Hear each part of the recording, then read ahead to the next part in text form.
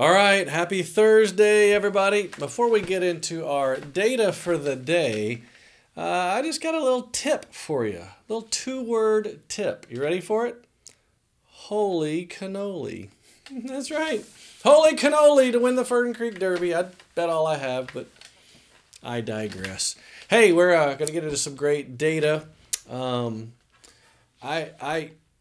I just keep saying it over and over and over again that this is a season of amazing blessing. You know, our weekly need is about 23,000, and again, we're turning off the lights and, turning down the temperature and saving as much as we can, just trying to be good stewards. But you keep giving, so, a budget need of 23,000, and again, you blew that away, 27,346. So you just keep giving and you keep blessing. And that allows us to keep giving and to keep blessing. Our handle a couple weeks ago was we were giving out 200 envelopes.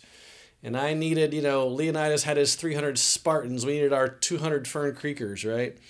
And it was kind of a top secret mission. We didn't want to tell you what was in the envelopes, but I think I can tell you now. What we put in there was $25, right? So 200 envelopes, $25.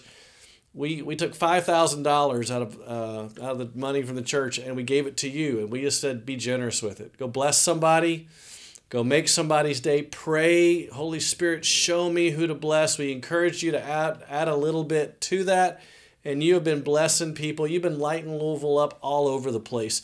Just to give you a little bit of an update. Check this out. Envelope number 6 went to a next door neighbor who has a disability. Envelope 41 went to a young mom who was battling breast cancer. Envelope 15 went to an unsung hero at Fraser Rehab who cleans the patient rooms and the nursing stations. Envelope 56 went to a 21-year-old whose mom recently passed away. Envelope 115 went to a nurse who's not only taking care of her young son, she's taking care of 3 other boys. So story after story after story after story about how God put people on your heart to just be generous with. So again, thanks for being a generous people. We pray that these acts of generosity will reap a harvest for the Lord, that people would praise Him. So that's pretty awesome. So thanks for helping us light up the Ville. Hey, actually, we film Information Thursdays on Wednesday, actually, right? So today we fed 100 people at Baptist Health. I think there were 5 units that we had lunch catered to. So again, just telling them thanks for what you do. We love you. We're praying for you.